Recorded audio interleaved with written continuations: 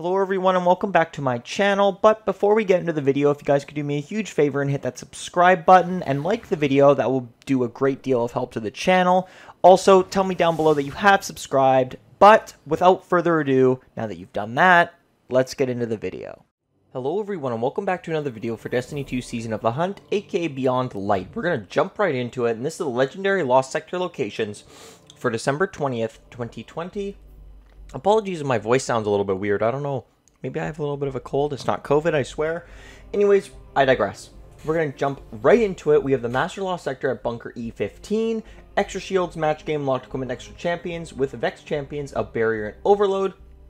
Modifier is Shocker. Arc and Arrow damage is taken.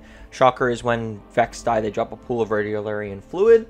That's a mouthful. Master modifier is attrition, so your abilities regen slowly, or there's less ammo. Less ammo. This is the less ammo one.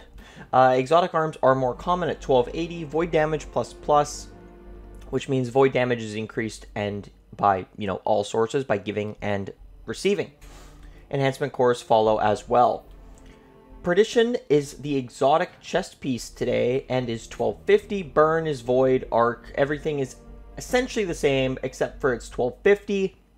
Legend difficulty, extra shields, match game, locked equipment. Again, if you do not see these on your map, it's because you haven't played the normal Lost Sector and you're not over 1200 light. But that's been the video, guys. If you guys could do me a huge favor, hit that like button, subscribe if you are new, comment down below if you have subscribed. I post daily Destiny content like this and other content on my channel. And of course, guys, have a great day and peace out.